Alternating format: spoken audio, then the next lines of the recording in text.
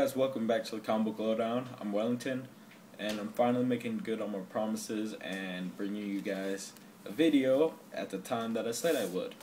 The second time I said I would, but anyways, this is a review on the Infinity Gauntlet by Marvel Comics. When was this written? Don't know. Probably in the 90s. Yeah, let's just go with that. Okay. Anyways, the Infinity Gauntlet, big event back in the 90s, and pretty much the Thanos coming to power story. This is what I think the third Avengers movie will be based on.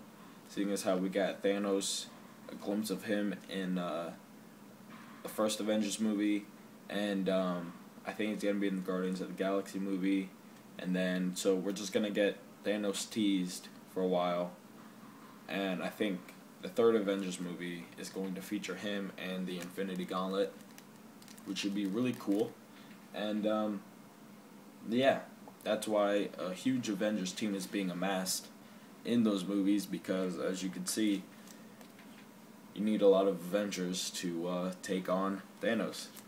And but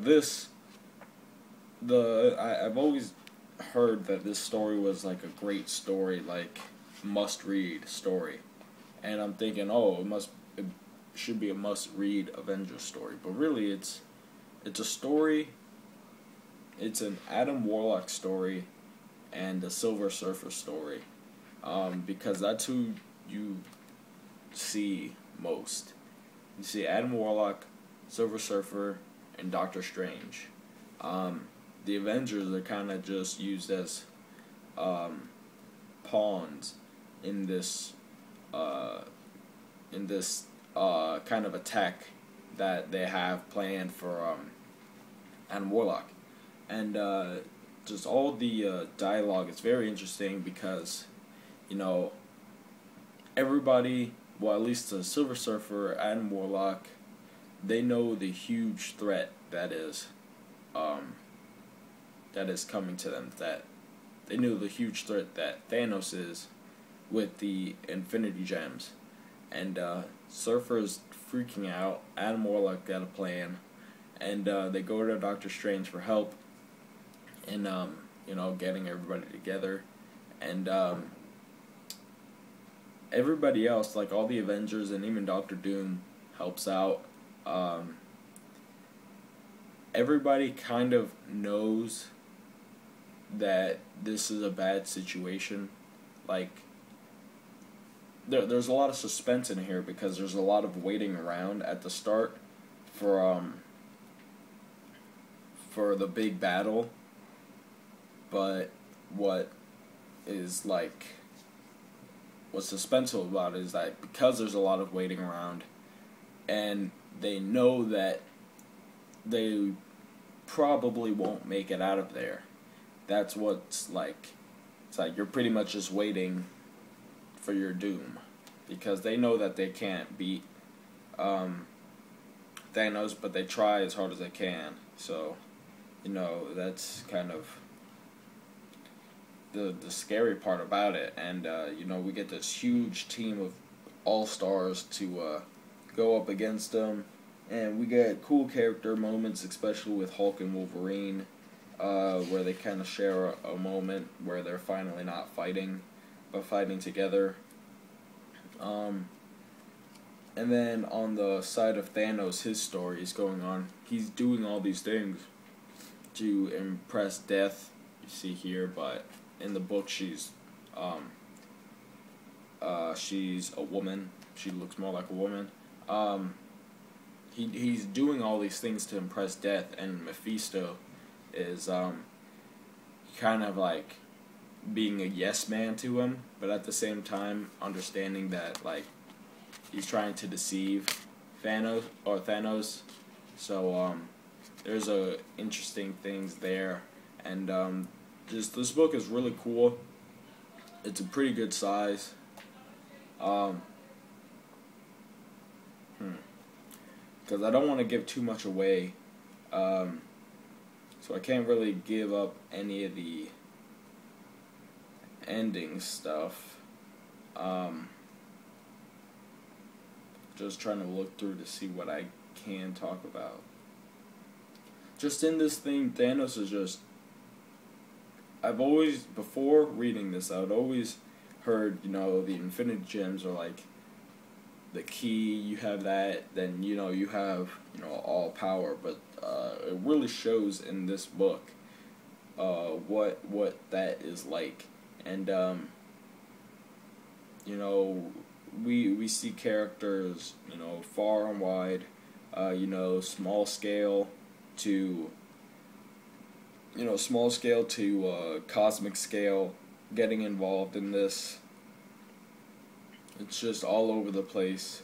You know, action.